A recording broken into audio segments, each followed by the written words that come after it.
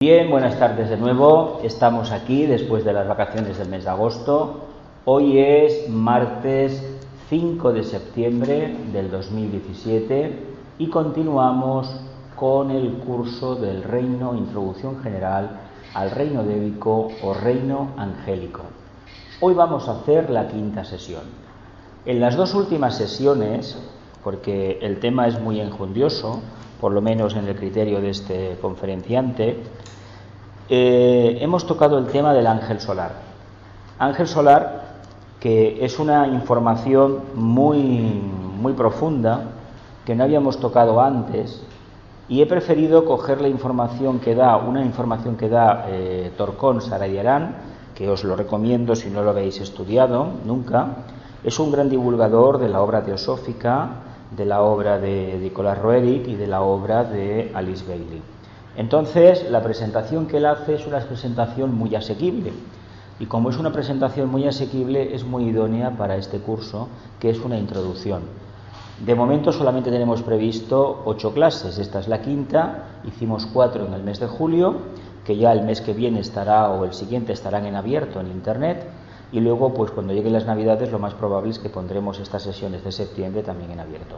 Y nos quedamos con el tema del ángel solar. El ángel solar, me imagino que os acordáis lo que significa, porque lo hemos tocado mucho en el curso del alma, la cualidad de la vida, pero faltaba una presentación basada en una simplicidad, una sencillez, como a mi modo de ver Torkom sabe hacer. Vicente hace una exposición magistral, la del tibetano es muy profunda, pero hay que compaginar una visión muy elevada del tema con una visión más de calle, más asequible al entendimiento de cualquier estudiante que por primera vez aproximadamente se acerca al tema de la filosofía esotérica y concretamente a este capítulo dedicado al reino angélico. Como sabéis, la filosofía esotérica, la teosofía, la ciencia sagrada, como también se le conoce, se puede encarar desde muchísimas vertientes. Desde el tema de las religiones, desde el tema del simbolismo, desde el tema de las diferentes teogonías, de las jerarquías creadoras y, por qué no, del reino humano y del reino dévico o angélico. Como el reino humano está muy estudiado en todas las ciencias positivas, aquí nos dedicamos a hacerlo con el reino gemelo, paralelo al humano, el reino angélico o reino dévico. Reino que en el fondo se dedica a construir formas y, si no, a ejercer de centinela, de guía y muy especialmente de faro de luz hacia la conciencia humana, como es el caso del ángel solar. Continúo. Estas flores se llaman rayitos de sol o dormilonas. Son unas margaritas que crecen en el suelo, en la hierba. Las he podido ver en persona y es una preciosidad. Es una preciosidad poderles hacerles una foto. Por la mañana están cerradas, de día se abren y por la noche se vuelven a cerrar. Y como hablamos del alma y hablamos del reino dévico y los devas, como os he dicho, construyen las formas, qué mejor que una forma que equivale al cuerpo causal, porque nosotros, nuestro cuerpo causal, no lo olvidemos, el patrón lo hemos cogido ni más ni menos que del ángel solar. A nuestra manera hemos construido y gracias a su presencia hemos podido construir esa vasija. Y esa vasija, donde está lo mejor, lo más positivo de nosotros, intenta imitar el nivel de conciencia del ángel solar.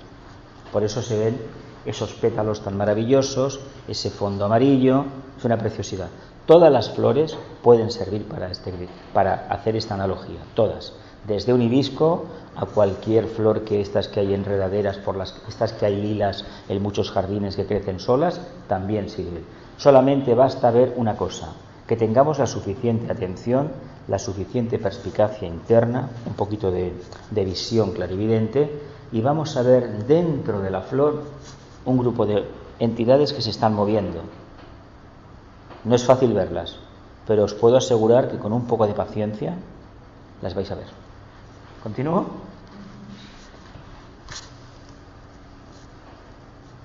Mundo dévico, 5 de septiembre del 2017. Bien, el ángel solar, sus 12 cualidades. Aquí nos quedamos en la última sesión, que fue a finales del mes de julio, ¿no?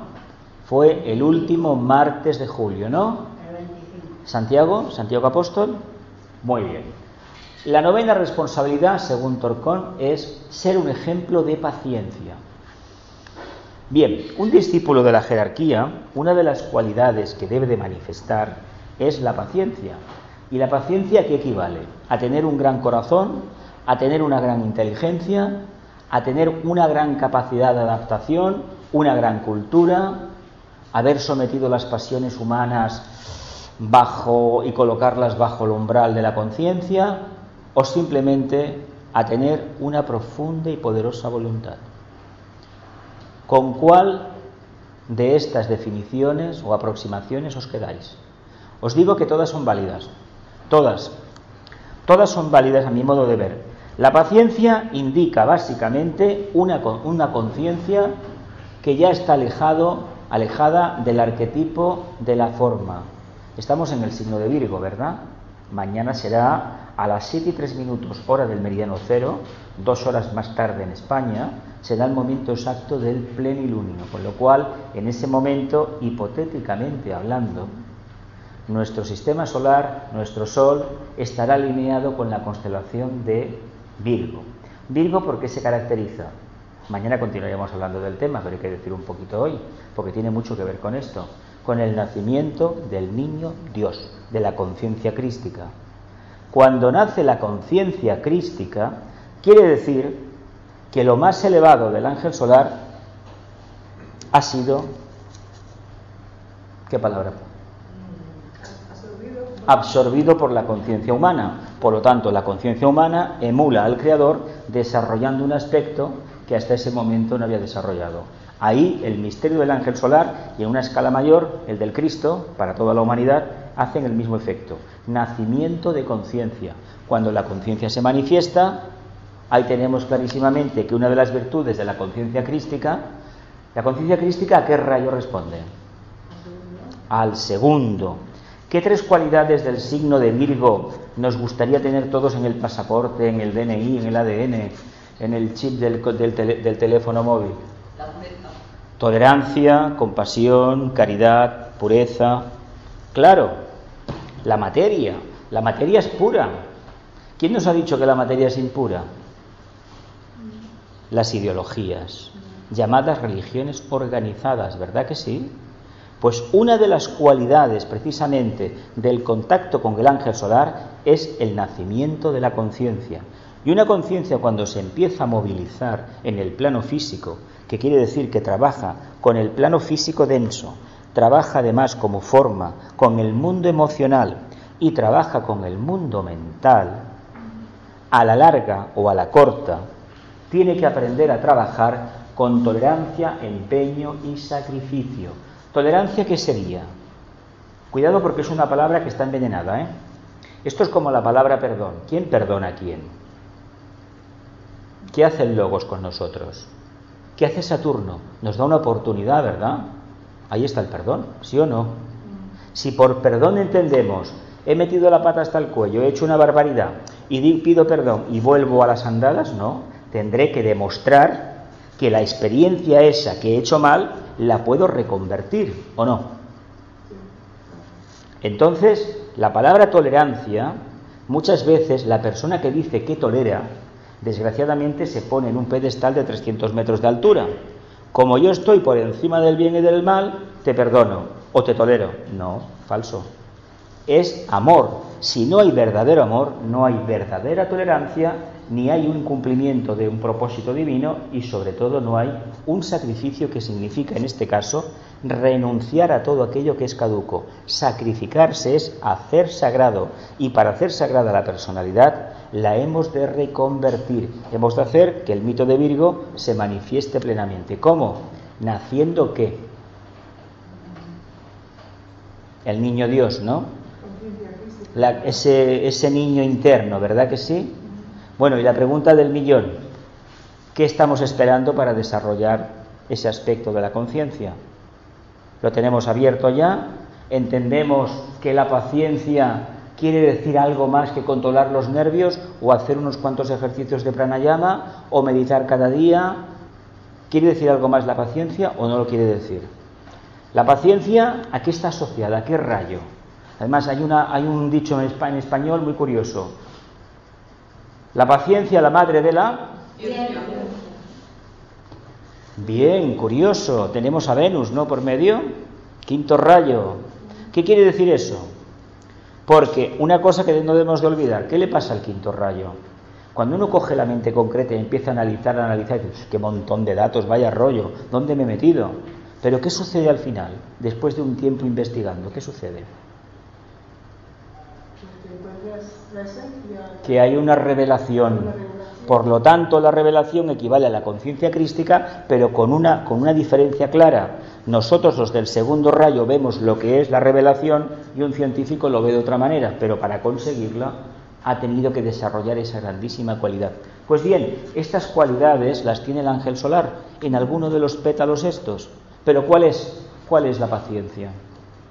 Empezamos, la primera era la salud, ¿os acordáis del primero? A ver, si no estamos sanos, ¿cómo vamos a manifestar el alma? ¡Qué tontería! Esto es como los místicos de la Edad Media que ni comían, ni se lavaban, y dormían en un colchón de espinas o llenos de pulgas. Yo he leído una obra que os la recomiendo, además, es un volumen de 800 páginas, la introducción a la filosofía de Bertrand Russell, os lo recomiendo. Era un intelectual de primera, vivió 97 años, aparte de un gran matemático, pero es un volumen que bueno. Y dice que en la Edad Media, de lavarse nada. Eso de lavarse, ¿sabéis lo que pasó? Hubo 1000 años de oscurantismo en Europa y prácticamente a los piojos, los lindres y todo esto le llamaban bendiciones o no sé qué historia.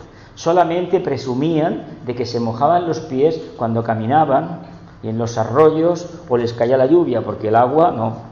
Y sabéis la anécdota, ¿no?, de Francisco de Asís, patrón de los ecologistas, enemigo acérrimo del agua. Pero claro, hay que entender que era hijo de su tiempo. Esa idea de que los grandes de la humanidad, etcétera, etcétera, no los saquemos nunca del contexto de su época, porque nos equivocamos. Y no podemos juzgar con la mentalidad nuestra cosas que pasaron hace 500 o 1000 o 5000 años. No vale, no funciona. Entonces, ¿podemos dar ejemplos de estas cosas en nuestra vida? Podemos entender que la paciencia es un don del espíritu y que cuanto más demostremos paciencia, estamos demostrando más inteligencia, más comprensión, más compasión y más cumplimiento del propósito divino. Ahora bien, si enseñamos el tema de la paciencia, se supone que los estudiantes deben hacer lo suficiente para desarrollar sus cualidades. ¿Y cómo lo van a hacer? Manifestando paciencia. Cuando uno toma una materia por primera vez o incluso después de mucho tiempo, las cosas no funcionan como un libro abierto. Y si el libro está abierto, seguro que el texto está lo interpretamos mal. Porque estos temas de revelación de conciencia, solamente se produce la revelación y se desentraña el enigma en la más absoluta de las oscuridades. Volvemos al mito de Virgo. El ángel solar lo entenderemos cuando entendamos un poco el mito de Virgo. ¿Continúo? ¿Sí? La 10ª responsabilidad es difundir el conocimiento de los seres superiores, la existencia de los maestros y la existencia de la jerarquía. Se entiende que si uno está trabajando en el mundo de la conciencia, debe tener un mínimo de agradecimiento al grupo para el cual está colaborando. Nosotros aquí no nos damos cuenta, a lo mejor, decimos que en Amigos de la India, pues bueno, venimos, se hacen unas conferencias, se hacen unas meditaciones, pero hay que decir una cosa que otros en su momento creo que han dicho, posiblemente lo llegara a decir Vicente Beltrán Anglada, o alguno más antes que él y después, pero este centro Amigos de la India, netamente acuariano desde su fundación, en el fondo es una pequeña célula, o ha sido una pequeña célula, del nuevo grupo de servidores del mundo. ¿Por qué? Porque ha sido de los sitios de Barcelona, que yo recuerde, que de una manera muy abierta y tolerante se ha hablado de la jerarquía planetaria y de los maestros, del maestro tibetano, se ha hablado de Krishnamurti y se han hablado de los mensajeros de Vishnu, alejándonos de los dogmas tradicionales de fe. y por lo tanto aquí no se ha creado una organización a la cual se le deba rendir pleitesía y que uno tiene un carnet en el bolsillo diciendo que pertenece a Amigos de la India y por lo tanto piensa de esta manera. En esta casa, afortunadamente, la gente ha pensado como bien ha querido, como su conciencia le ha indicado. Pero ha habido un patrón claro de pertenecer a una línea arquetípica procedente de la jerarquía planetaria. A mi modo de ver, cuando entré aquí hace ya muchos años, pude apreciar que era real, que esto era una célula del nuevo grupo de servidores del mundo. En aquellos años veníamos de una dictadura, las circunstancias eran muy diferentes ahora, a las actuales. Sin embargo, todavía te hay que decir que todavía existe algo de ese impulso primario. Y nos corresponde a nosotros continuar con él. La jerarquía existe, por lo tanto, hemos de decir una cosa: si un discípulo, un estudiante, un aspirante ha detectado la presencia de la jerarquía a través de su propio desenvolvimiento interno, ha percibido la presencia del ángel solar y lo puede compartir con los demás, tiene la obligación, a mi entender, como estudiante de la filosofía esotérica, a dar a conocer el tema de los maestros, teniendo en cuenta que el tema de los maestros, hay un libro que está en internet, por supuesto, como todo en estos tiempos, que se llama Las cartas de los Mahatmas. Ahí están las cartas originales del señor, que se le enviaron al señor Sigue y otros más, de la Sociedad Teosófica, por parte del maestro Moria y del maestro Kutumi. Luego hay otras cartas que vinieron después con Alice Bailey, que constituyen un libro, que bueno, son 2 volúmenes que tienen pues más de 1000 páginas, 1700 y 600 cada uno, que son el Discipulado de la Nueva Era número 1 y número 2. Pero os recomiendo que leáis primeramente las cartas de los Mahatmas. Ahí vais a ver las explicaciones que tanto Moria como Kutumi le daban a los teósofos del siglo XIX sobre cierto tipo de materias. Y es sorprendente que muchas cartas tratan sobre temas que hoy en día los tenemos ya bastante trascendidos. El tema del espiritismo, el tema de los fenómenos psíquicos, etcétera, etcétera. Sin embargo, os voy a decir una cosa: hay mucha gente que pagaría por ver a alguien cómo levita. Hay gente que pagaría una barbaridad por ver cómo materializamos un libro aquí sacado de la nada. Pues eso lo hicieron los maestros con gente que estaba todavía en un estado de conciencia como mínimo. Hoy en día ha pasado mucho tiempo, la conciencia de la humanidad, la conciencia del grupo de discípulos y aspirantes ha cambiado. En aquellos momentos los maestros se podían manifestar en el astral, ya no tienen permiso para hacerlo, como mínimo mental superior o plano búdico. Por lo tanto, el plano búdico entendido como subplano del plano físico cósmico. Por lo tanto, quiere decir que hay más discípulos y muchísimo más preparados, y por lo tanto los maestros van ascendiendo también y se les ha obligado a evolucionar.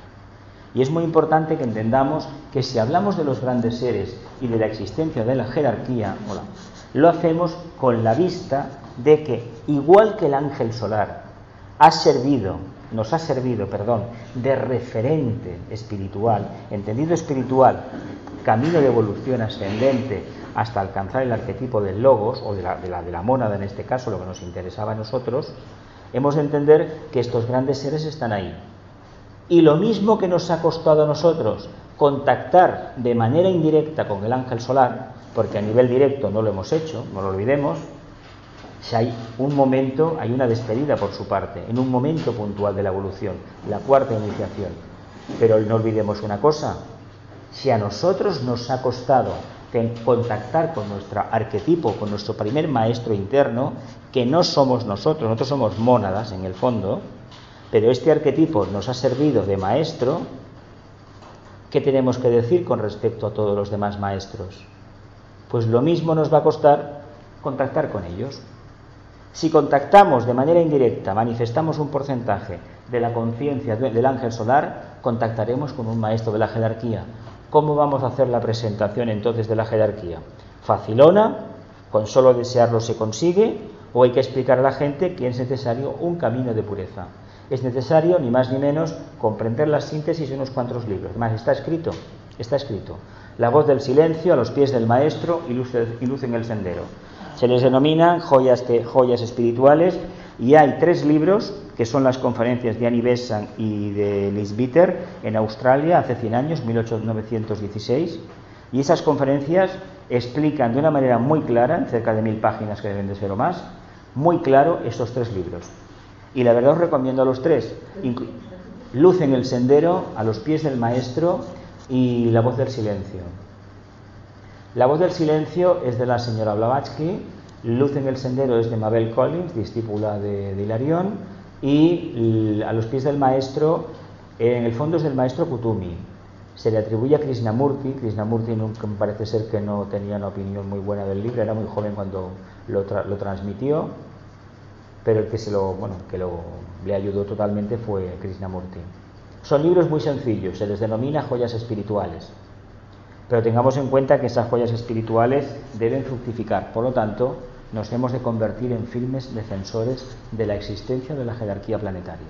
No dudemos nunca que los maestros están aquí, no lo dudemos para nada, los maestros están. Ahora bien, si no hemos tenido ninguna percepción interna, por lo tanto no abracemos esa idea. Lo primero que debemos observar es si realmente se ha producido el alumbramiento de conciencia que caracteriza la presencia del ángel solar, o si no del alma, como se le quiera denominar. Si ese maestro interno no nos ha hablado todavía, quiere decir que algo, después de años de trabajo, algo estamos haciendo mal. Generalmente, una de las cuestiones que impiden que el maestro aparezca es precisamente la vanidad y el orgullo que solemos tener, tanto espiritual como social, mental, emocional, etcétera, etcétera. Creemos que el maestro nos necesita a nosotros porque tenemos algo muy importante que aportar.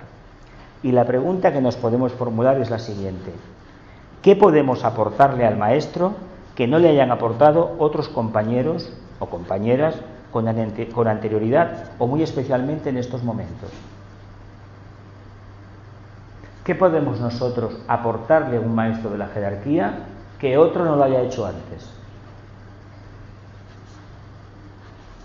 Creo que no le vamos a aportar nada nuevo. ¿Sabéis por qué os lo digo? Porque el problema nuestro es el mismo problema que han tenido todos los estudiantes que han recorrido el sendero del discipulado. Sucede que muchos ya no están en encarnación, otros han vuelto a la encarnación, pero por diferentes motivos todavía no ha llegado el momento de poder manifestar el arquetipo que llevan dentro. Por lo tanto, es decir, la conciencia no se ha manifestado ese contacto interno superior. Por lo tanto, ¿qué tenemos? Tenemos un trabajo latente y lo que hemos de hacer nosotros es olvidarnos de nosotros mismos y servir. Cuando hablo de servicio, sabéis que el servicio es el segundo rayo, ¿os acordáis, no, de la historia esta? Que es el nuevo orden mundial en un futuro, porque es el 11º trabajo de Hércules, que es Acuario, entendiendo por servicio la manifestación de la energía del segundo rayo, el amor. Pero el amor no entendido como los humanos acostumbramos a entenderlo, sino como esa capacidad de irradiar. Irradiamos lo suficiente. ¿Os acordáis de la última regla de magia blanca, la penúltima, la quinta? El maestro no te mira si no tienes luz en la cabeza, no tienes un mínimo de inteligencia y no tienes una limpieza de karma considerable.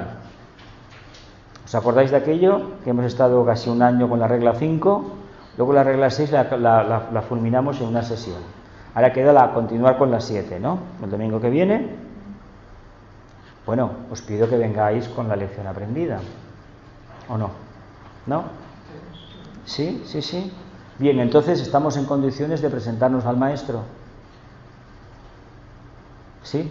Bueno, dicen que cuando estás preparado el maestro viene. Sí, cuando está. Sí, bueno, eso está muy bien dicho. Eso lo único que quiere decir es lo siguiente: cuando la presión de la caldera es suficiente, la máquina empieza a funcionar y el tren arranca. Mira, me lo dices así también y me quedo tan contento. Mira, esto es como decir, si tocas la corriente te puede dar un infarto. Ah, claro, ¿por qué? Porque la corriente va a 50-60 hercios, lo mismo que el corazón. Te da un calambrazo, el corazón duplica la frecuencia y se para. Ah, pues mira, me he quedado muy bien. Me he quedado tranquilísimo, tú. Ya sé que me voy a morir por los hercios, la culpa es de los hercios. Y si no, del señor que inventó eso, la medición. A ver, eso y lo mismo, es lo mismo que decir, mira, planto una tomatera y ya estoy pensando en freír el tomate, venderlo, etcétera, etcétera.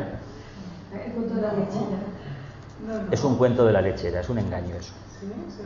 A ver, es cierto, por un lado, para el público en general, que cuando el discípulo está preparado, el maestro aparece.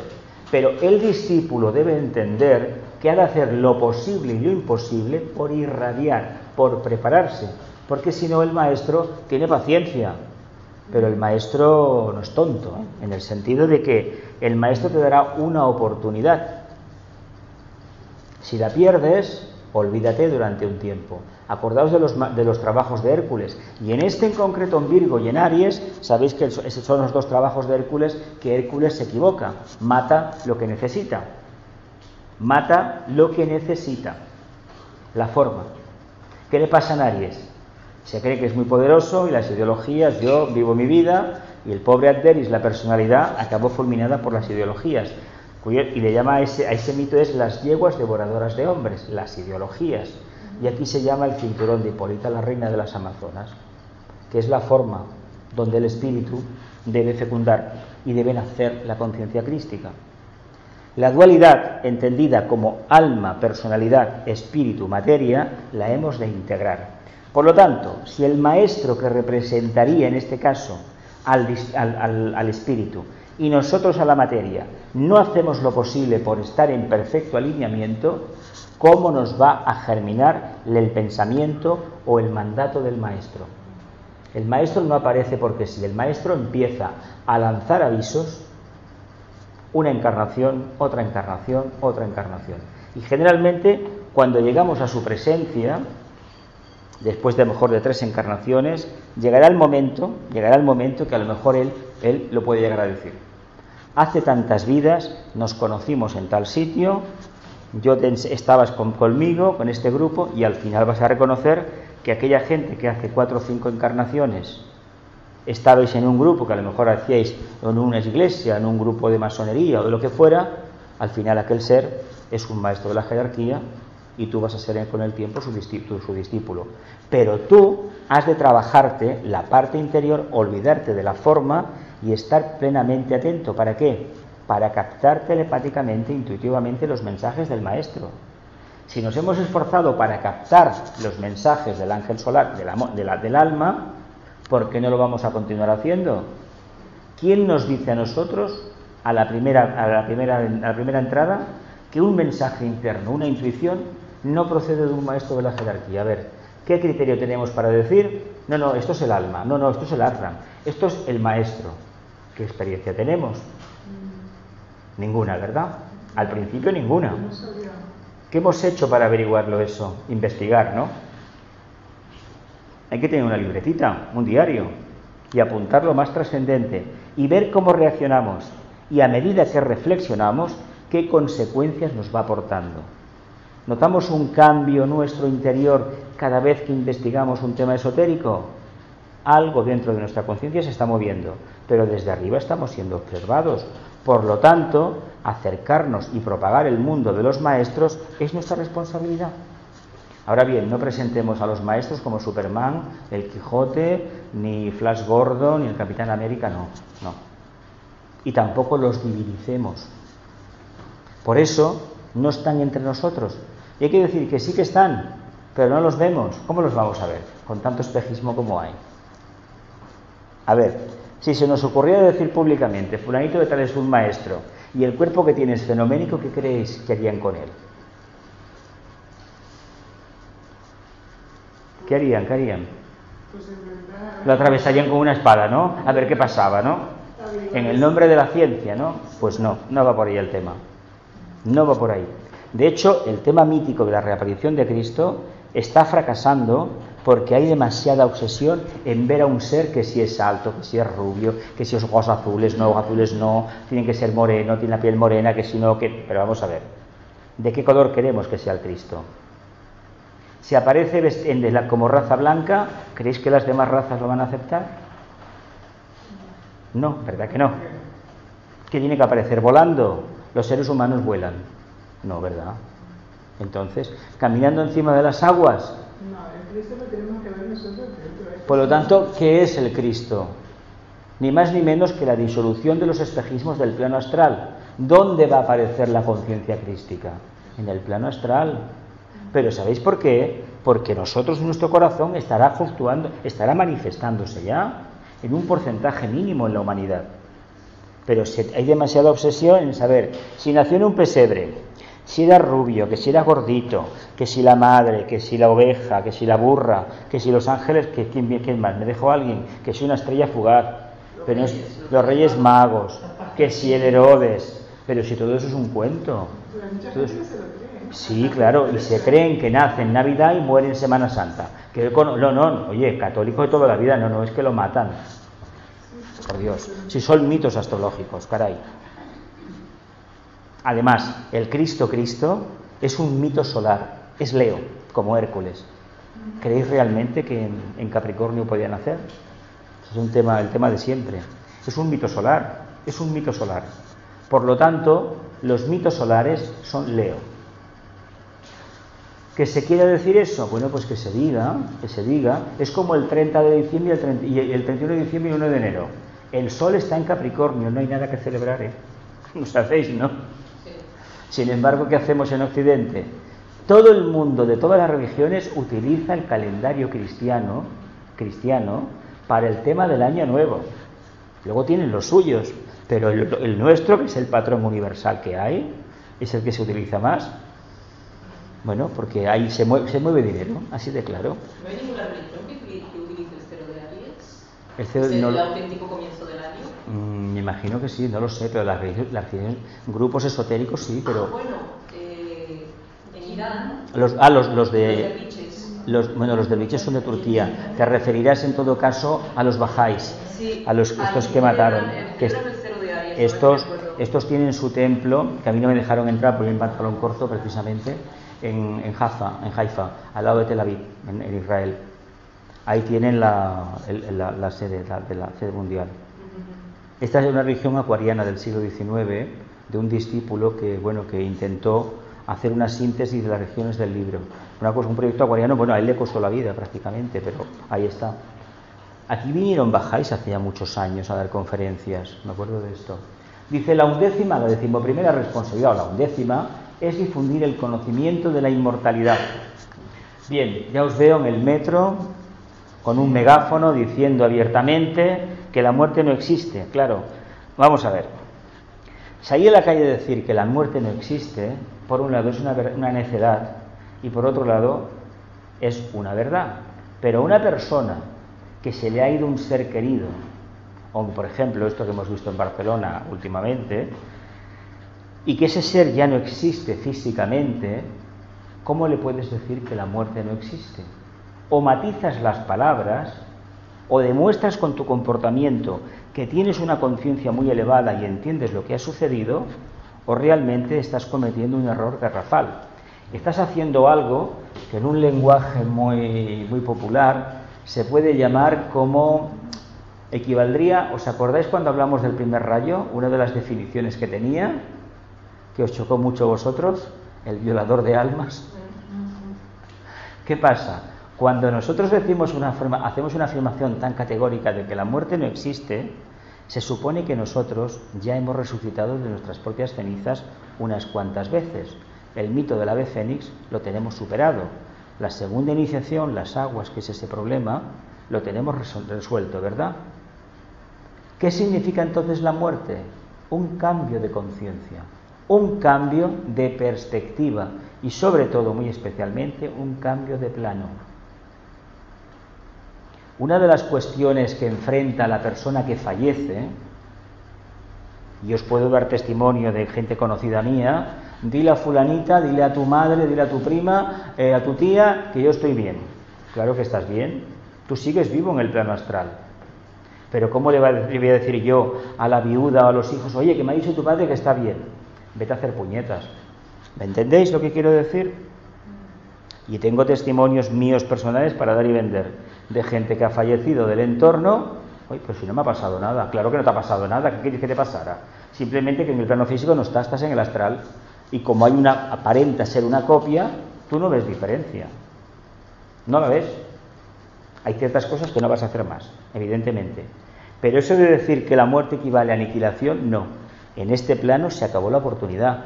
Pero el alma, como almas, estamos en el astral. Cuando se produzca esa muerte, vamos a otro plano, al mental. Y cuando se produzca en el mental, vamos a un sitio especial donde vamos a hacer una síntesis. Y ahí sí que nos acercaremos a la parte más superior. Eso sí que lo vamos a hacer. Y después vendrá la necesidad de volver a encarnar, retomar la materia. Por lo tanto, ¿estamos dispuestos a hablar de la inmortalidad en esos términos? Es preferible que Una pregunta, curiosidad. Cuando ya has dejado el plano mental, vas a esa parte que dices que ya estamos más cerca. De Bachán. En el de Bachán, ¿ahí ya qué somos? Porque la parte refinada del alma. No, ahí es conciencia. Tú has dejado la personalidad, se acabó. Tú, la muerte del cuerpo mental indica que lo que habías tenido en la tierra se acabó. Queda la memoria, queda la síntesis.